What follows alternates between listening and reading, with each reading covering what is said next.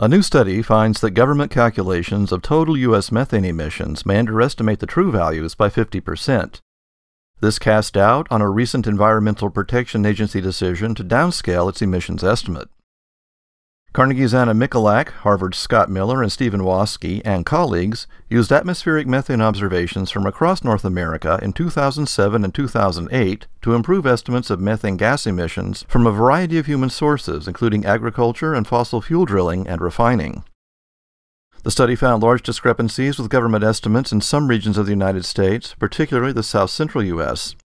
There, total methane emissions were 2.7 times greater than those reported in most inventories.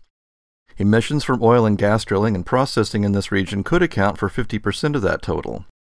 They represent a source of methane almost 5 times higher than in the most commonly used global emissions database. Methane is the second most important greenhouse gas after carbon dioxide. These study findings may help inform national and state greenhouse gas reduction strategies, according to the authors. The team used modeling tools developed by Michalak's lab.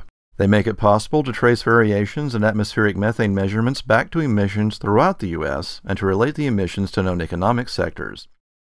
The methods thereby provide a direct constraint on total emissions, as well as provide insight into what's behind them. The results were published the week of November 25th in the early online edition of the Proceedings of the National Academy of Sciences.